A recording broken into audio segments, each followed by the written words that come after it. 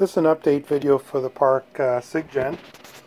It's now using my own SI5351 library, and I've tweaked the library now to extend the range of the SI5351, so now it can go all the way from 1500 Hertz all the way up to 225 megahertz. I'm just going to demonstrate that now. So I'm going to go in and go into the clock selection, turn the rotary encoder, select clock 1, because clock 1 is what's using the dedicated PLL, which can go the full extent of the SI5351. We're going to enable it, and I've got clock 1 connected to my scope, and you can see it's set for 100 megahertz, and there we're seeing 100 megahertz coming out of it.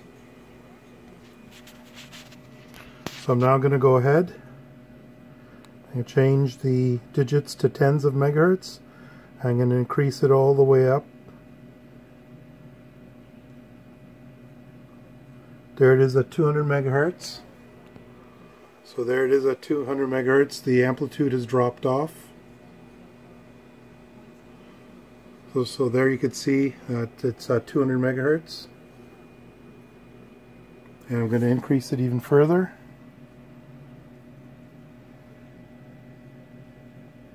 There's 210, 220, and all the way up to the maximum, which is 225.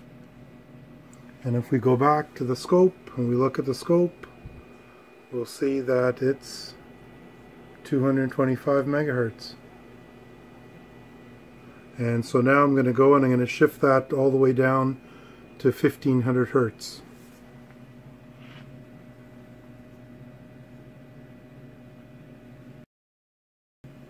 And there it is at 1500 Hertz. And we come over here and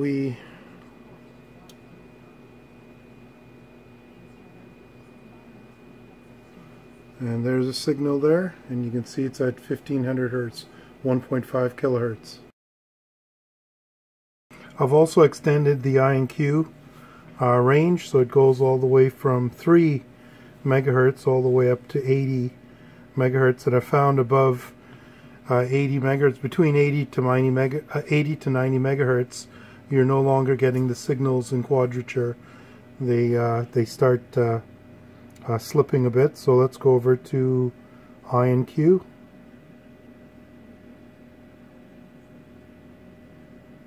So there's I&Q. Let's enable it. It's going to 5 megahertz there.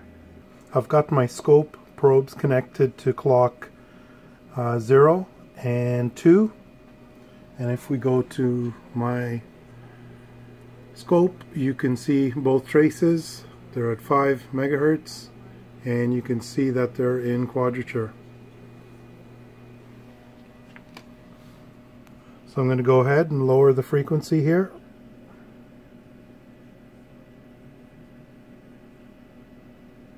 There it is at 3 megahertz. And we come to the scope. You can see it's 3 megahertz, and you can still see it's in quadrature. However, the odd thing happens at this frequency, at the lowest frequency, the signals shift. The clock 2 now leads clock 1. So I'm not sure whether that's going to be usable in quadrature. Here I'm going to change frequencies, and you'll see the leading and lagging changing. So there. You now see that the purple trace is lagging and the yellow trace is leading. And I can do this all the way up to 80 megahertz.